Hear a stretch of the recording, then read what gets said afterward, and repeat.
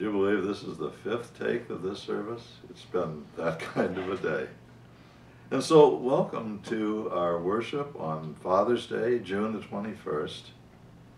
And a special congratulations to all the fathers in our congregation, and may God bless you for the love and care that you showed to your family, and may He guide you to do the same from this day forward. Today we offer our sympathy to Kenny Bruggemeyer, who's lost his friend Kenny Gaylor, and we pray for the family and friends of the departed. In the weeks to come, we have a vacation Bible school going online. I'm not sure what that means, but parents, if you would like to have your children involved, it's the first week in July, so please contact the church for registration.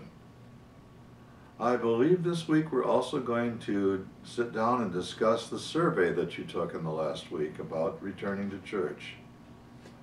Pray that God will grant us the wisdom to deal wisely with these decisions, and thank you very much for the time and the effort you put into replying.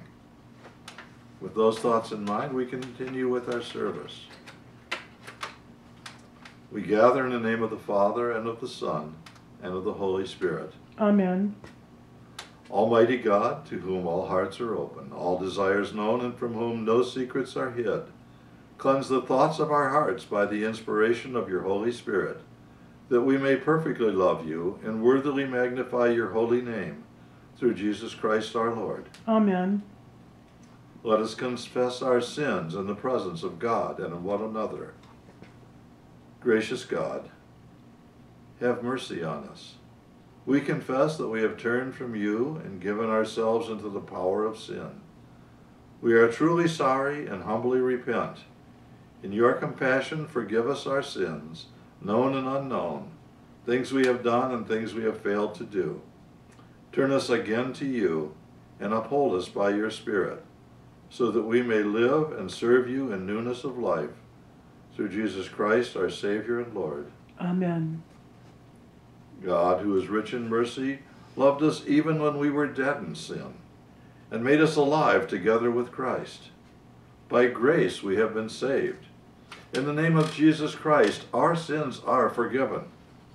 May Almighty God strengthen us with power through the Holy Spirit, that Christ may live in our hearts through faith.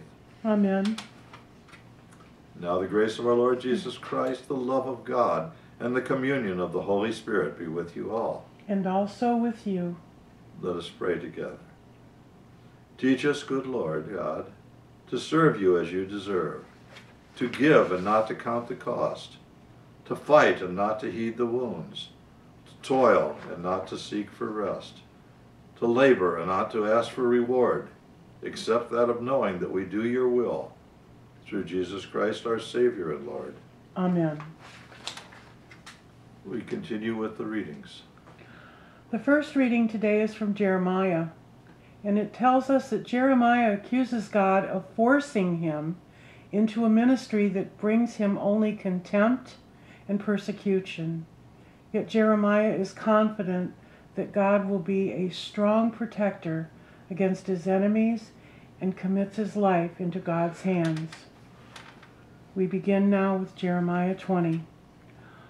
O Lord, you have enticed me, and I was enticed, and you have overpowered me, and you have prevailed.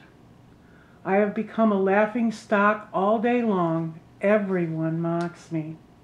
For wherever I speak, I must cry out, and I must shout violence and destruction. For the word of the Lord has become for me a reproach all day long. If I say I will not mention him or speak any more of his name, then within me there is something like a burning fire that shoots up my bones. I'm weary with holding it in, and I cannot. For I hear many whisperings. Terror is all around. Denounce him. Let us denounce him. All of my close friends are watching for me to stumble. Perhaps he can even be enticed, and we can prevail against him and take our revenge on him. But Lord is with me, and he's like a dread warrior. Therefore my prosecutors and the people who are trying to get me will stumble, and they will not prevail. They will be greatly shamed, for they will not succeed. Their eternal dishonor will never ever be forgotten. O Lord of hosts, you test the righteous, and you see the heart and the mind.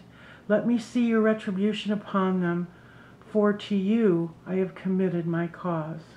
Sing to the Lord, praise the Lord, for he has delivered the life of the needy from the hands of all evildoers. We continue with Psalm 69. Surely for your sake I have suffered reproach, and shame has covered my face. I have become a stranger to my own kindred, an alien to my mother's children. Zeal for your house has eaten me up. The scorn of those who scorn you has fallen upon me. I humbled myself with fasting, but that was turned to my reproach. I put on sackcloth also and became a byword among them. Those who sit at the gate murmur against me, and the drunkards make songs of me. But as for me, this is my prayer to you at the time you have set, O Lord. In your great mercy, O God, answer me with your unfailing help. Save me from the mire. Do not let me sink. Let me be rescued from those who hate me and out of these deep waters. Let not the torrent of waters wash over me, neither let the deep swallow me up. Do not put the pit to shut its mouth upon me. Answer me, O Lord, for your love is kind. In your great compassion, please turn to me. Hide not your face from your servant. Be swift and answer me, for I am in distress.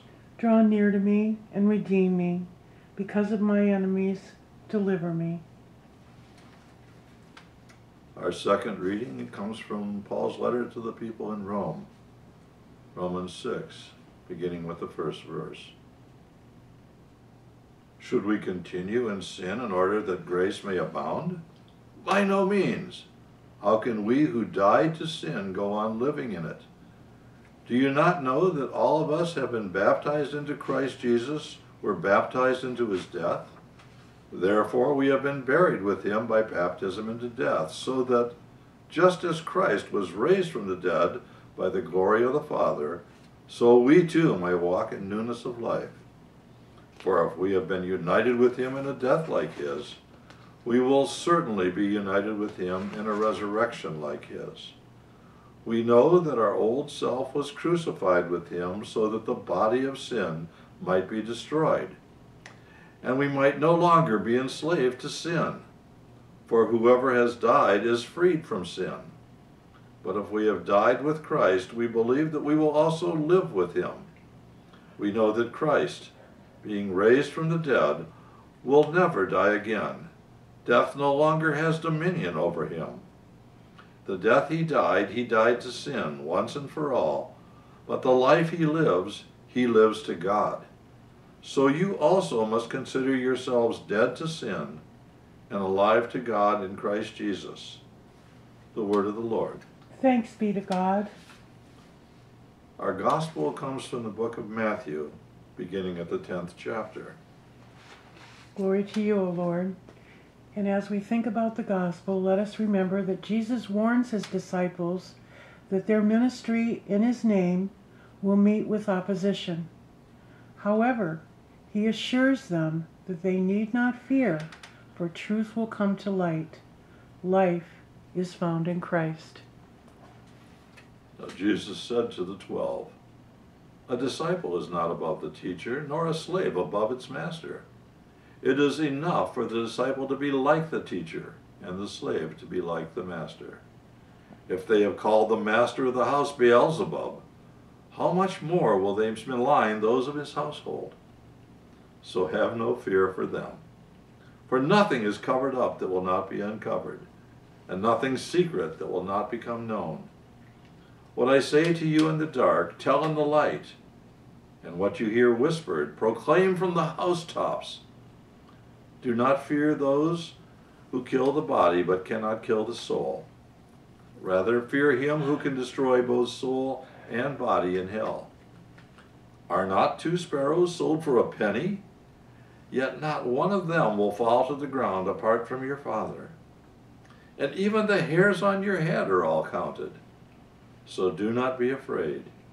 You are more valuable than any sparrow. Everyone, therefore, who acknowledges me before others, I also will acknowledge before my Father in heaven. But whoever denies me before others, I also will deny before my Father in heaven. Do not think that I have come to bring peace to the earth. I have not come to bring peace, but a sword. For I have come to set a man against father, and a daughter against mother, and a daughter-in-law against her mother-in-law. And one's foes will be members of one's own household. Whoever loves father or mother more than me is not worthy of me, and whoever loves son or daughter more than me is not worthy of me. And whoever does not take up the cross and follow me is not worthy of me. Those who find their lives will lose it, and those who lose their life for my sake will find it. The Gospel of the Lord. Praise to you, O Christ. Wow. So this is the week when the lessons seem to put God on trial. That's pretty obvious in Jeremiah's lesson. Of course, Jeremiah was known as the weeping prophet. He was the one that hid in the cave when Nebuchadnezzar's army ravaged Jerusalem and took everyone away as slaves. And as he sat in the cave, he cried and he wrote some of his text. With Jeremiah, he's unhappy with God. He's angry with God. You gave me this job. You conned me into taking it. You pushed me out into the public. And look at the mess I'm in. They're yelling at me. They tried to kill me. Where were you? Did you know this was going to happen when you gave me this job? I'm just a kid. And God responds to him saying, you're still alive. I was with you. I gave you what you needed to know and what you had to say. And you did the job. Now go back and do it again. Oh boy. Aren't you glad you're not Jeremiah? Aren't you glad those things don't happen today? Well, actually they do. All too often, God calls us to be his witness. And somehow we decide how that's going to work. And we get it wrong. You're surprised? I don't think so. Most of you probably know the old story about the fellow sitting on his porch during a flood. And as the water is lapping at the floor of the porch, a fellow in a Jeep drives through the water and says, get in, I'll take you to safety. And the man responds, as a good witness to God, the Lord will protect me. Well, the next thing you see is the guy sitting in the second floor of his house with water lapping up against the windows that he's looking out. And a boat comes by and they say, come into the boat, we'll get you to safety. The Lord will provide for me. Don't worry about me. And as the story goes on, of course, there he is on the roof, holding onto the chimney with his feet in the water, and a helicopter comes overhead and a rope dangles down and says, grab the rope, we'll get you to safety. Don't worry about me, God will provide. The waters will subside, I know it. Well, about a half hour later, there we see him swept away in the flood, bobbing like a cork until he doesn't anymore. And suddenly, a very soggy and angry man stands before God and says, I proclaimed you to my last breath. Where were you? And of course, God responds, I sent you a car and a boat and a helicopter. Why didn't you listen? We're very much like that all too often. Only a couple of months ago, in fact, I think it was less than that, maybe it was a couple of weeks, I think in South Carolina, a church gathered together and said, We are people of the Lord, and He will provide and protect us. And so they gathered in their church, and they worshiped and they sang, and they shared the peace, and they shared communion. And within a month, 23 of them had come down with the virus. And the saddest part of the story is the pastor standing there shaking his head saying, I guess maybe we should have taken more precautions. You think? Of course. We trusted in the Lord. Where was He?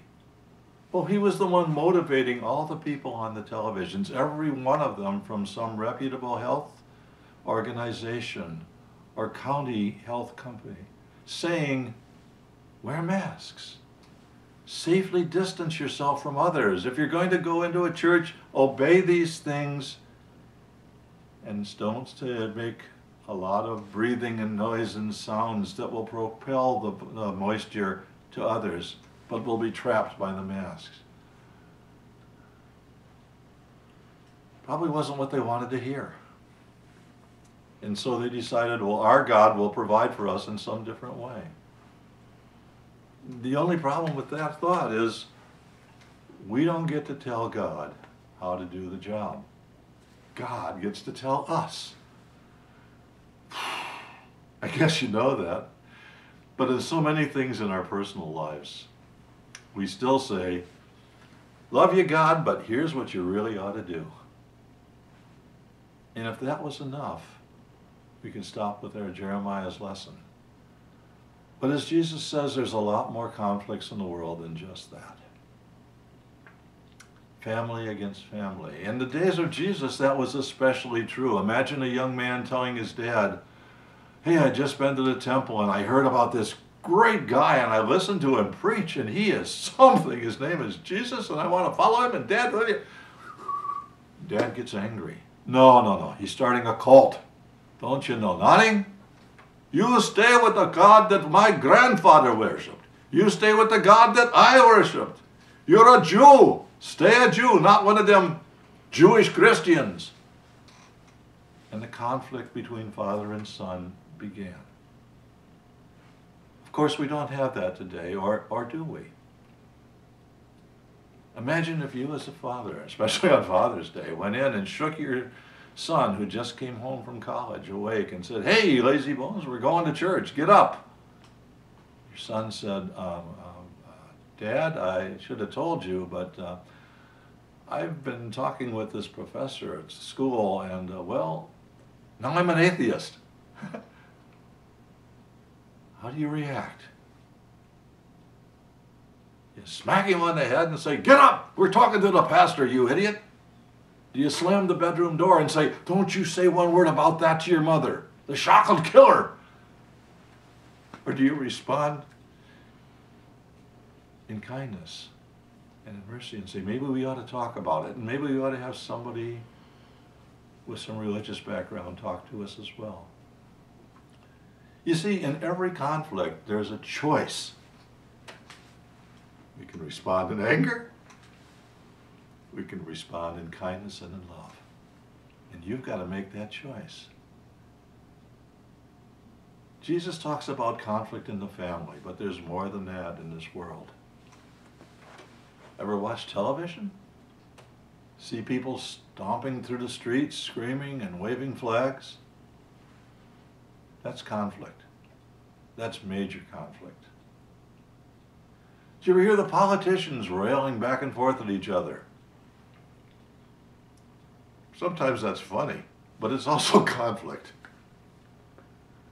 Do you ever look at your own community and perhaps see conflicts? Do you look in the church and see conflict?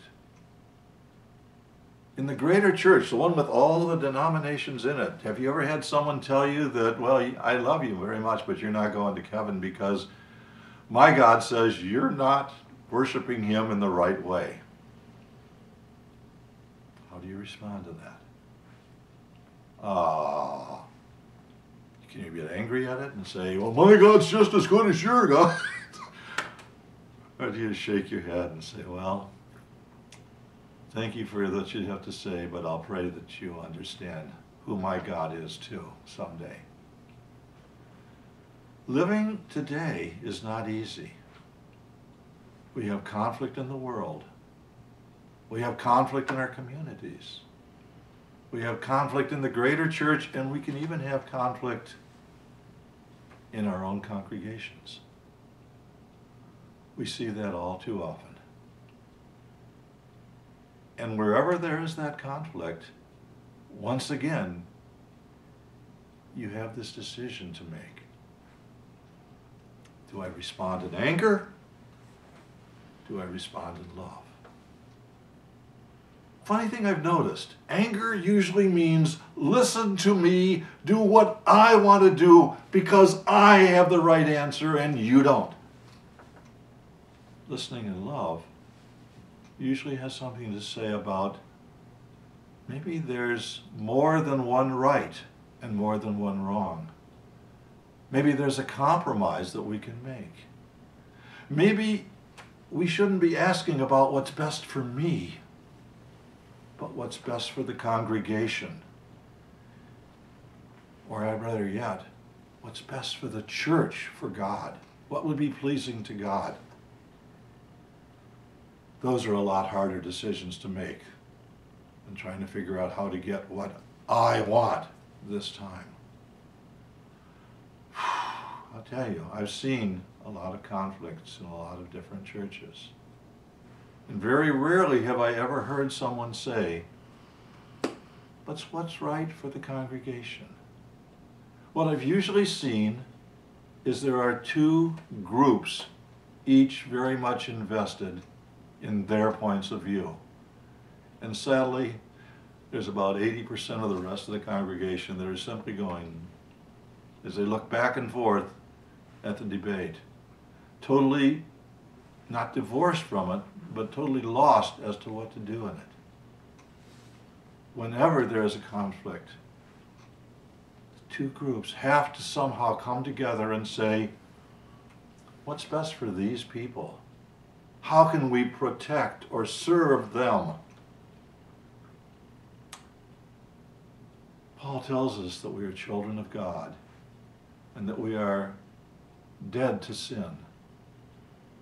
And being dead to sin means alive to a God who gives us his love to share. Unless we make our decisions in love, they'll never be pleasing to God. And so I ask you to think about these things and about all the other conflicts that go on around you. The ones in the world that you can watch but probably have no effect upon. And so we pray for the people out there that they'll find wisdom and peace. Conflicts in your family, that you can ask God and perhaps your church to guide you in resolving. Any conflicts that might come up in the church, that you say, Lord, I can't make one church on earth, but I pray that you use me to help all the different churches love one another. And in the congregation, ask, may we never have another conflict that would divide us. May we always be united in our love for one another and our love for Christ. This week, homework time. I'd like you to look at your lives and say, where are my conflicts? What should I pray about? What should I do? And when I do them, how do I do them in a way that's both loving and kind and restorative? Let's close with a prayer.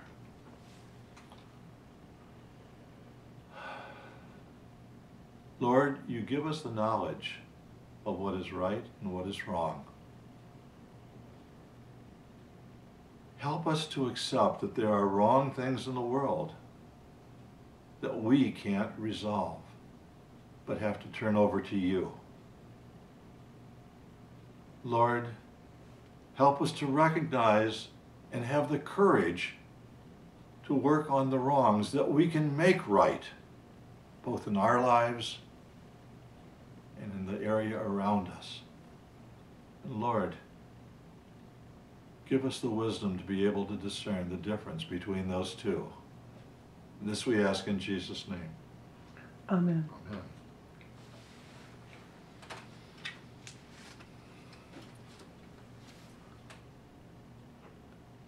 United as one body of Christ, I ask you to confess with me the faith in the words of the Apostles' Creed. I believe in God, the Father Almighty, creator of heaven and earth. I believe in Jesus Christ, God's only Son, our Lord, who was conceived by the Holy Spirit, born of the Virgin Mary, suffered under Pontius Pilate, was crucified, died, and was buried. He descended into hell. On the third day he rose again. He ascended into heaven, and he is seated at the right hand of the Father, and he will come to judge the living and the dead. I believe in the Holy Spirit, the Holy Catholic Church, the communion of saints, the forgiveness of sins, the resurrection of the body, and the life everlasting. Amen.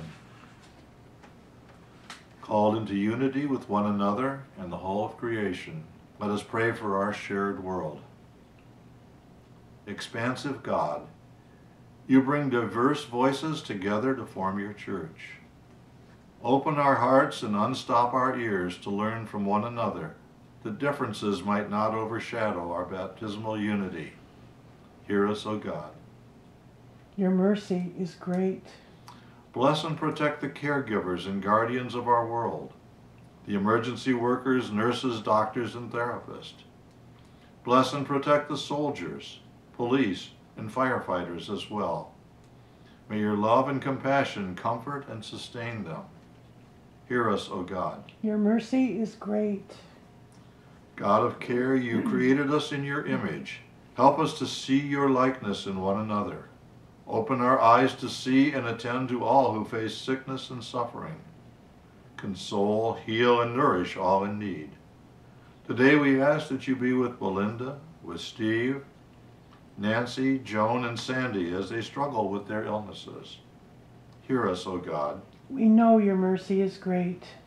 Compassionate God, you are with us and we are never alone.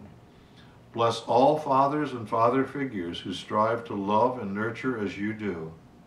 Comfort all who long to be fathers and for all whom this day is difficult. Hear us, O God. Your mercy is great. Reigning God, you bless us with guides and caretakers in our faith. Today we give thanks for Kenneth Gaylor, and we ask that you increase our care for one another until we walk with them and him in newness of life. Your Hear mercy is great. Receive these prayers, O God, and those too deep for words, through Jesus Christ our Lord. Amen.